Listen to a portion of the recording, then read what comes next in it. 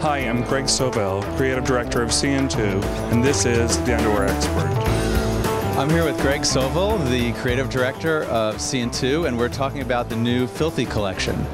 The whole concept was to have a garment that looks like it came out of an auto shop or a coal mine or some type of a industrial setting. So tell us about the product a little bit. What do we have here? The product is a cotton product, essentially. There's a little bit of spandex in it, in certain items. There's spandex in the brief itself, or in the bottoms.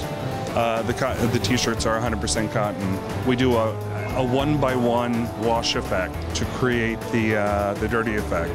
We have a worker that applies these dye effects that are permanent on the garment, and they hand rub it in. So, in essence, every garment is slightly different than the one before. And the different silhouettes, you have a low-rise brief? We have a low-rise brief. We have a punt brief. We do a trunk. We do a jock. We do a V-neck. We do a tank. We do a long sleeve crew.